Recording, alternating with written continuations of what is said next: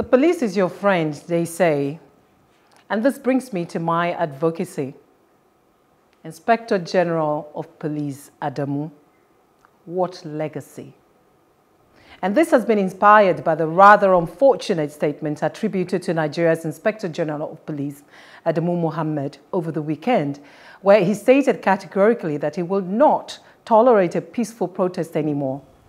Coming from an IGP who's retiring in February next year, that statement is not only arrogant, but a negation of provisions of Section 40 of the 1999 Constitution as amended, which guarantees rights to peaceful assembly and association. It is enshrined in Chapter 4 of the Constitution under fundamental rights. In the crisis of information management that Nigeria has witnessed in recent times, this tops the list of statements a leader should never make. This advocacy will not be confrontational nor abusive, certainly not. I'd rather lay certain facts that will necessitate a critical look at the strings of unpalatable occurrences under the watch of Nigeria's Inspector General of Police, which speak against what he thinks he stands for, professionalism and integrity. There are other units apart from SARS in the police force. RRS had done well in the past and have been so commended by the people. Life is in binaries. Why should you lap up the commendation of one and refuse the criticisms regarding the other? A civil protest should never be seen as a personal challenge of any leader's authority. The Nigeria Police Force is not a military organization, it's a civil organization set up to look into such matters pertaining to civil engagements. And so under a democracy, peaceful protests are a way of showing displeasure and bringing the attention of the government to areas needing attention. Under a military government, it might be disallowed because of the autocratic disposition of such a government. In a democracy, it is a right. Surely, the IGP doesn't need that reminder. It is therefore sad to read that unfortunate statement from the IGP. The handling of the #EndSARS protest is a watershed in the history of our security architecture. And going by the reputed posture of individual policemen internationally and in peacekeeping missions outside Nigeria, the handling of the EndSARS protest was dismal, disappointing, and regrettable. It did not demonstrate any form of sophistry by the police force. We watched videos of disruptors being dropped off in sleek vehicles at protest sites, especially in Abuja. According to this day newspaper, the IGP himself disclosed that 71 public warehouses and 248 privately owned stores were looted in the course of the protests in 13 states and the FCT. The death toll nationwide from the violence that erupted during the #EndSARS protest was revised to 73, with 22 of them policemen. Police stations were burnt, policemen and police barracks were attacked, and there are reports of mass resignation of policemen. Now, the IGP should be allaying the fears of the people regarding the brutality suffered in the hands of his men. He should be sorry that under his watch, an arm of the police force became a terror to Nigerians, and he did nothing until the people cried out. He should stop digging this hole. He failed in intelligence gathering, strategic mapping, and ethical resolution of the protest. He should not make it worse by insulting the very people his men have so blatantly abused and wasted repeatedly. When we remember the IGP, this present IGP, his memory will be blighted by his management of that singular challenge of the Nigeria Police Force in his 6-year post-independence history. As a reminder, the IGP has not updated the citizenry on the state of SWAT, which he created in October 2020. The people deserve to know. And by the way, that ridiculous video that went viral dented the image of the police force, of SWAT doing one exercise or the other. I mean, man of war and civil defense will do better. It's so laughable. Finally, it is not in the place of an IGP to allow or disallow peaceful demonstrations. The police must demonstrate their own legitimacy through their acceptance of the democratic right to protest. It's a democratic right. And in doing so, police must recognize that their duties are the protection of rights under the Nigerian Constitution and upholding the Nigerian Criminal Code. Now, what gets to me the most, I see your passion, Treasure, is how Nigeria's leaders talk to us like we are their children. I don't understand. Disallow protests.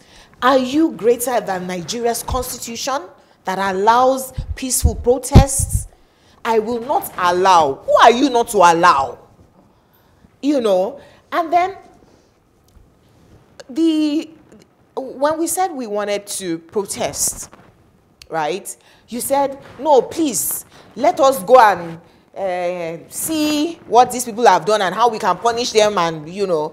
And then the same police force is saying, no, you have to stop the panels of inquiry. I just do not understand what they want. Why should we stop the judicial panel? I will make some comments on that stoppage, because it was in almost all the newspapers today. One of the advocates even had commented on those panels before. There seems to be some legal issues that are unresolved around whether the state can sit in adjudication or in a panel against an organization that is a federal agency and on the exclusive list. So those unresolved legal issues might be something that someone who is out for mischief, you know, can ride on the back of it and do a challenge. But my take on that will be, the case is already in court, actually. So if we can have a quick resolution by the court, because it is now the duty of the court to interpret the laws of the land and determine whether those inquiry panels are legal or not. I have a question. Yes. Does it therefore seem like those panels were set up not to find anything? They were just to make us feel comfortable? Cosmetic. I don't think so. Because if you listen to the Lagos one, apparently they are finding out a lot of things. But what we need to be able to do is to be able to take that further. If at the end of the day, people who are found out to have done the wrong thing, are we going to be able to punish them? If people take the issue to court? Yes. So if people are being wronged, are we going to be able to compensate for whatever we have done against them? So those are issues that I think those panel. But if there are legality issues now unresolved, there will be a problem. One quick comment again on the statement from the IG. I think some of the media might have quoted him wrongly.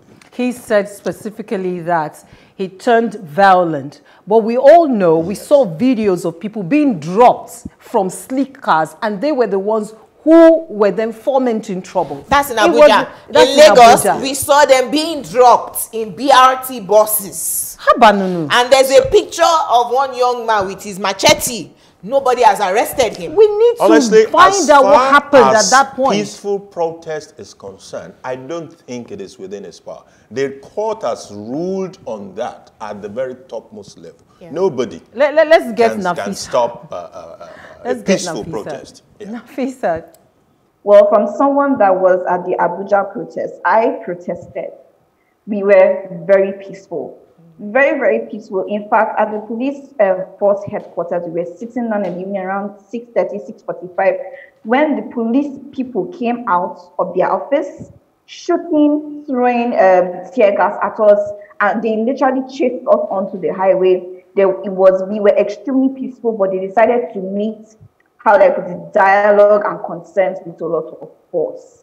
So, and IGP is coming out to say that he's not going to allow peaceful protests in the country because of, you know, it just makes a mockery of the system of democracy that we practice. It has no place at all. Nothing. There is no justification for such a statement. And this idea of wanting to put the blame of the protest turning violence on the protesters is what I am particularly angry at, because you can't change the narrative. So you can label them terrorists. Exactly. It becomes easier to say these people are terrorists. Oh, they looted this amount of shop. Meanwhile, in Lagos, what happened with the Orile violence was allegedly a policeman from the Orile police barracks had killed somebody's younger brother.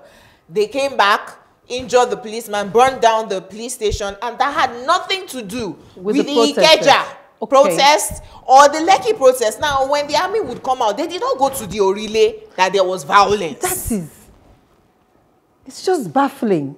Is it? It is baffling. But this is how it has always been. No, so what irks me most? Democracy. What irks me most is that this is how narratives comment on that change. Statement that we're now in democracy. The soldiers that we fought yesterday, when we said we had a military regime, are the same people who are wearing agbada today, and we say we have a civilian government. True. You know. So whether it is 1971 killing of Kunle Adekweju in UI is unresolved. Whoever did the shot was never punished. Or it is the Ali must go in the 1978. Or is it those things? What are we even talking about? The Minister of Justice was killed and was murdered in this country until today. It's not resolved. But what I believe is that we cannot leave leprosy and be treating ringworm. That is my own. We agree with you. Well, we appreciate you sharing your opinions and comments with us. Phantom 2K10 makes a comment on our last advocacy. He says, extremely grateful, appreciative of this great platform and those behind it. Also, Uchenna Eric says, God help us on this. The government have been so bought off that the regulators can't do anything. We sincerely appreciate you all sharing your opinions with us. And thank you, Phantom 2K10 and Uche Eric, for your contributions. Do continue to participate with us on our social media platforms on Facebook, Plus TV Africa, hashtag The Advocate NG, or on Twitter and Instagram at Plus TV Africa, hashtag The Advocate NG. To catch up with previous broadcasts, you can go to plustvafrica.com/The Advocate. And don't forget to subscribe to our YouTube channel, Plus TV Africa. After the break, our very own Bolaon says performance management is the way to govern. We'll find out in a bit. 5 panelists, 5 topical issues, no holds barred. For me, it's not knowledge that's lacking. It's that greed, it's that mentality where you feel you deserve to take your own and take it infinitely and let everybody else just manage however they will manage. We're almost becoming hardwired to try and cheat. I would, suggest that we begin to hold our leaders accountable. There was a time in this country when things actually work. I don't think that any organization should be above the law. And I think one of the challenges we have in this country is about governance across the board. What I'm saying is that it doesn't really affect us in Nigeria. That's really It does. I don't know what we can do if the system is already corrupted. We've been warned as a continent of the influx of the Chinese. If you don't repay your debt, they will just colonize you.